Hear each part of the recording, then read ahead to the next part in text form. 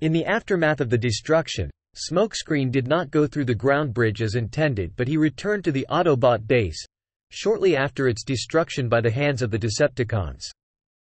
There, Smokescreen found a wounded Optimus, whom had taken a direct hit from the base as it collapsed.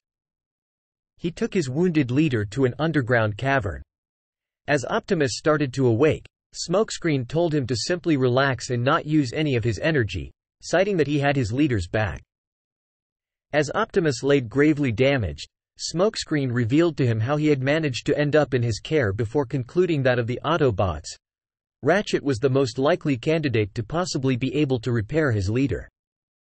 In addition to the explanation of his new location, Smokescreen also revealed to his leader that he had taken the phase shifter during their standoff with the Decepticons on Cybertron. As Smokescreen prepared to dispatch to find Ratchet, Optimus staggered to tell him to not go and uttered no hope.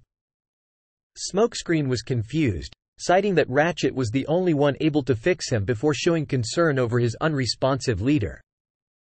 He searched fruitlessly through the ruins of the base for medical supplies. Optimus asked after the Forge of Solus Prime, giving Smokescreen the idea to look for it in Darkmount. Using the phase shifter, Smokescreen boarded the Decepticon warship and found both Arachnid in her stasis pod and the Forge.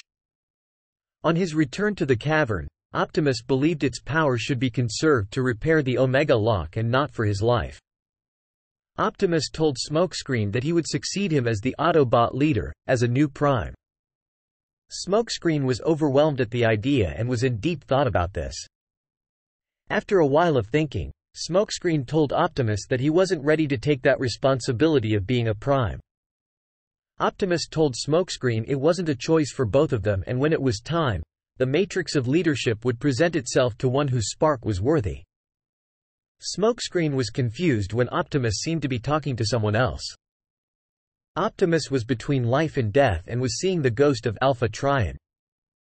Optimus died shortly after, and the matrix of leadership presented itself to Smokescreen.